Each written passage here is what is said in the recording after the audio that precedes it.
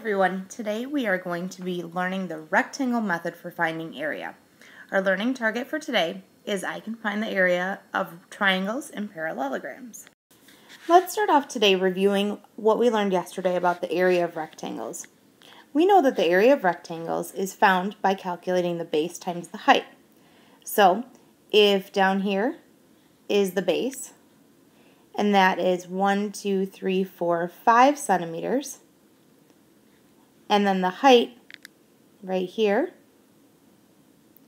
is 3 centimeters, we know that we'll find 15 square centimeters inside.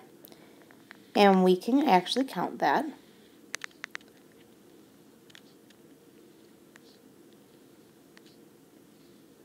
By counting those 15.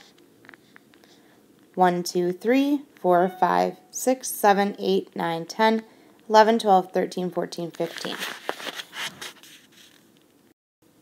Okay, so let's use a little bit of what we know about rectangles to help us figure out the area of triangles.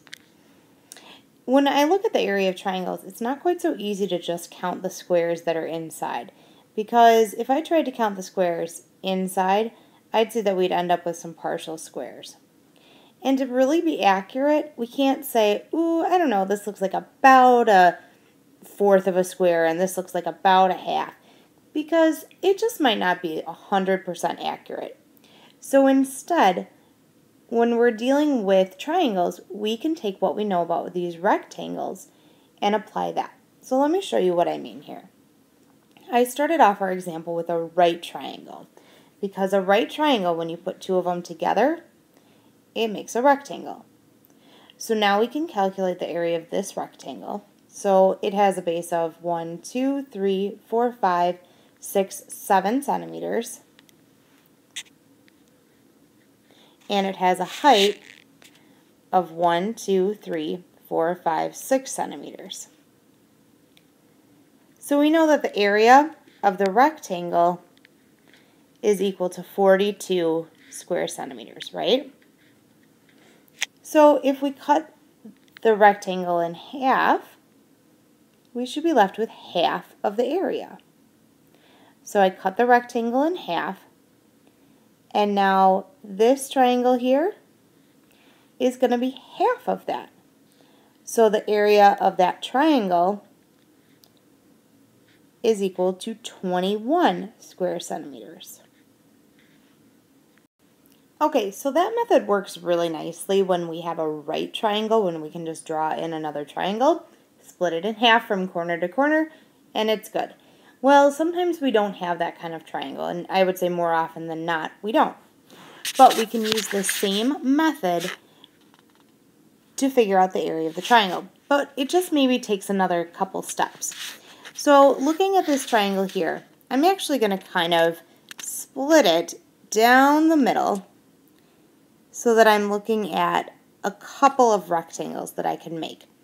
And when I make the rectangles, I want to make sure that the angle on the triangle cuts it from corner to corner. So let me show you what I mean. So now what I'm going to do is draw in a rectangle where the angle of my triangle splits it in half from corner to corner. See here how my rectangle is split in half from corner to corner. Now I can figure out the area of this rectangle, and it has a base of 1, 2, 3, a height of 1, 2, 3, 4, 5, 6. So the area of this rectangle here is 18 centimeters squared. So the area of the triangle, just that little triangle part, would be half of that, or 9 square centimeters, because we cut that in half. Then I'm going to do the same thing on the other side. So I'm going to draw in another rectangle,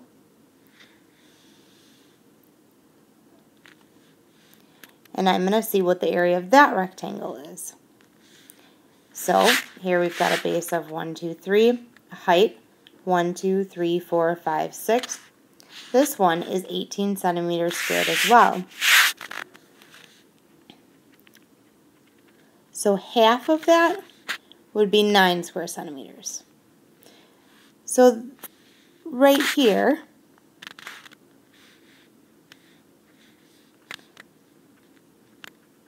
this little triangle and this little triangle are each 9 square centimeters. So all together, we have a total area of 18 square centimeters. We can use this same idea with a parallelogram. We can split the parallelogram into a couple of different parts where we're looking at different triangles and a main rectangle. So the first thing that I'll do is find my triangles and draw the rectangles around them so that the rectangles are cut in half from corner to corner. And then I'll do the same thing on the other side.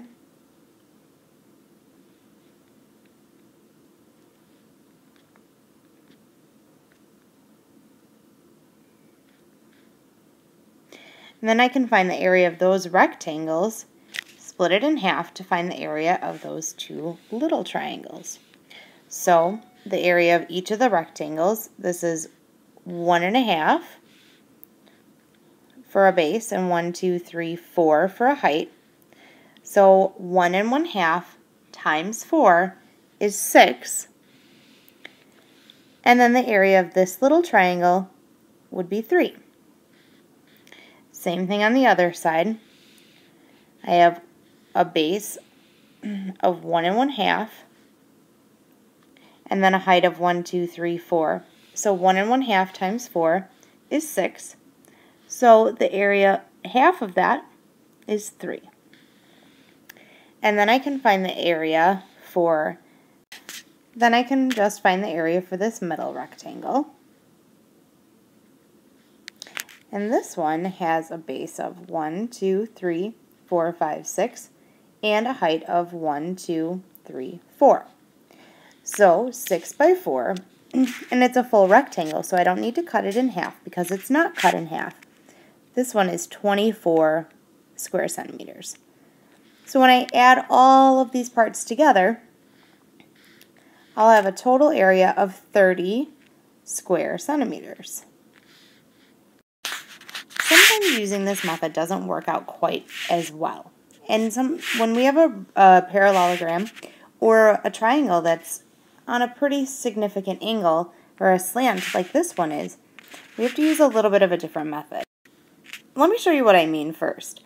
If I tried to just draw a rectangle around the parts here, what we can see is that we're left with this little part that is going to be included in our area, but it's really not part of that parallelogram at all. So that's not really going to work. So instead what I'm going to do is I'm going to find the area of a full rectangle that's drawn all the way around, and then I'm going to subtract the parts that aren't really part of it. So here is a rectangle that goes all the way around our parallelogram.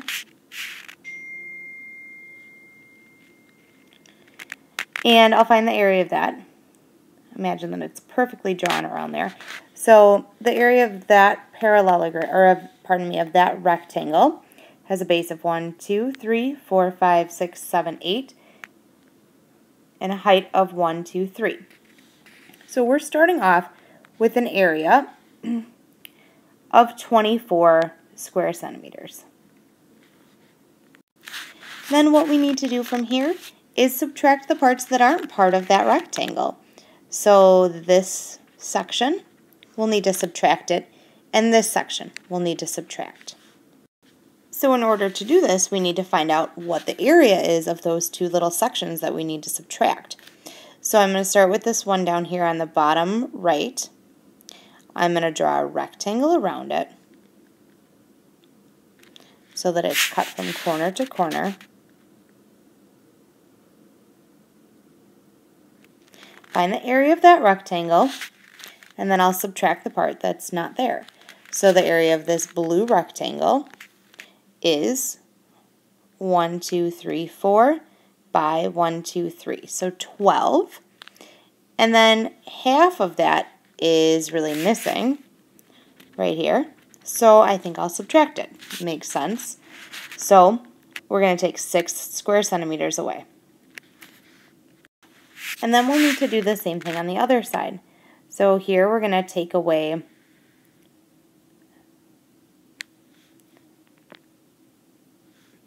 this bit here by finding the area of the rectangle.